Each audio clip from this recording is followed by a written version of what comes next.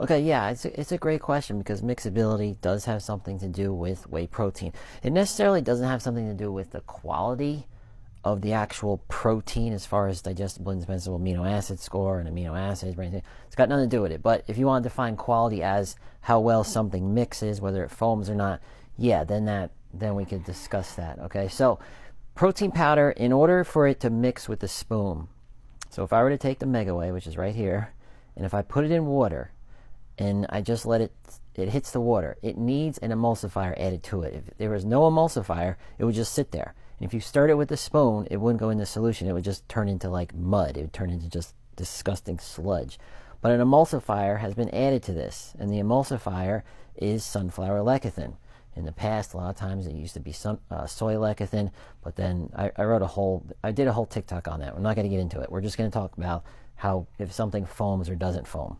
All right, now the foaming, if something is not instantized, yes, if you shake it up a lot, it will foam up. Okay, so if you see, like in my past TikToks, I did a TikTok on a clear whey protein. That doesn't have any lecithin added to it, so there's a little foaming. Now this has sunflower lecithin. So what we'll do is we'll shake it up, okay, because foaming, when you shake it up a lot or put a lot of, I would say like a blender to it, and you hit it, yes, it's gonna start to foam. But here's the thing.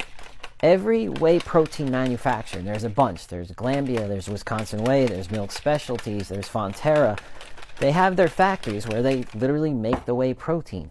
And it's a food science technology on adding this emulsifier to the powder. It's food science. And it's up to the food scientist to actually determine how much lecithin is added to the whey protein to get it to mix with a spoon. So it really is an art form, and that's why all whey protein powders will mix different, because once you add it to flavoring and things like that, it'll mix different. All right, so let's just take a look at it. Now I just mixed this in a shaker cup, okay, and I really don't see too much foaming.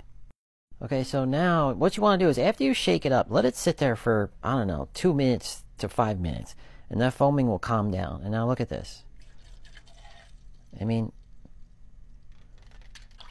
there's no clumps whatsoever. There's no foaming whatsoever. I mean, look at that. Okay? So just, just be gentle on it. Don't be too crazy.